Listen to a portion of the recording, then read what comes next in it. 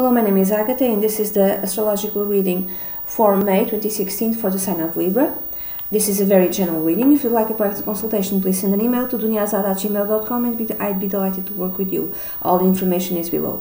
The new moon happens on the 6th of May at 16 degrees of Taurus, and the full moon happens on the 21st of May at 1 degree of Sagittarius. In your case, Libra, the new moon is going to happen on your 8th house, which is the house of joint investments, of joint finances, of investments, of legacies, of inheritance, of taxes, of death, of the occult. Has many meanings, and it's in a trine with Pluto in Capricorn on your 4th house, and with Jupiter in North Node in Virgo in your 12th house. So this might mean a new beginning in terms of investments.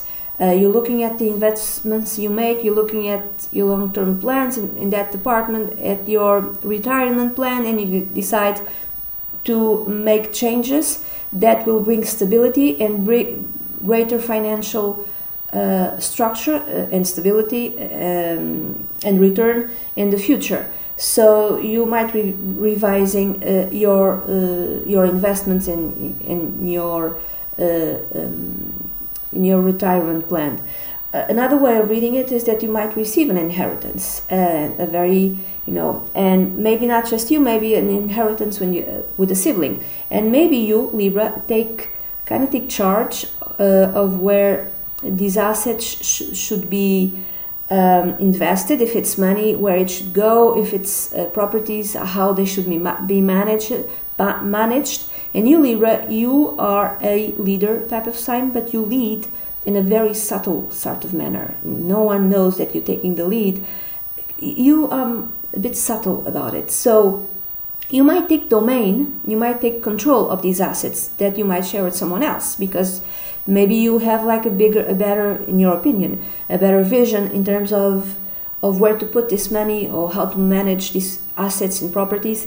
The only problem is that your siblings, a sibling or siblings, might not agree with you. So there might be a conflict with you in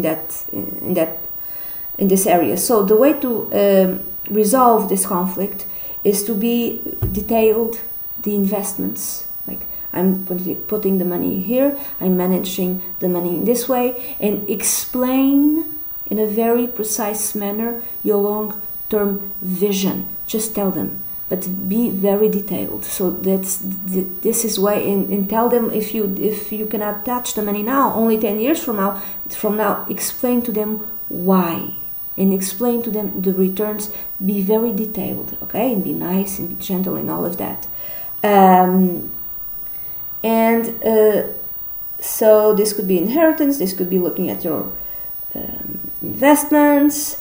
So this, whatever that happens in terms of joint finances, it's a great new start, a great new beginning that brings stability and sound financial structure. And then the full moon happens on the 21st of May. In your case, it's in the 3rd house, Libra, and this full moon, which is a culmination or an ending for some, has a conjunction with Mars in Sagittarius retrograde. They are very close together, so there might be some sort of, why do I say, a conflict, or even a very strong heated argument with a neighbor or with a sibling. If it's a sibling, again, I would say it's because of what happened 2 weeks ago in terms of money, finances, legacies, inheritance, something like that. Maybe there's a very strong heated argument and conflict with a sibling. I would say maybe a male, but not necessarily. A very defining type of argument, Another way of reading this, if it's not a sibling, it's a neighbor, for whatever reason. Another way of reading this is because it's the house connected with communications. You might receive a communication, and this a message of some kind, and this message kind of could be very aggressive and kind of happens out of the blue. It's like something that you truly did not expect, and it could be quite aggressive. A sort of aggressiveness that you were not expecting. Another way of reading it is that if you have a car, your car might kind of be dead, like just die and have like a malfunction of some kind, and you don't understand it, and maybe you try and you take it to the mechanic, you take it to the shop and they don't get it. Maybe there's, because Mars is retrograde, it might be difficult for the malfunction to be repaired or even to be found. So, or your car might just die. Maybe the car might be very old or might be beyond repair, and maybe you like start thinking about getting a new car around the 21st of May because your car just died. So, so there's a possibility of many different meanings. And that's it, Libra. This is the reading that I have for you. I hope you have a great month. If you'd like a private consultation, please send an email to duniazad@gmail.com. I'll be delighted to work with you. Bye bye.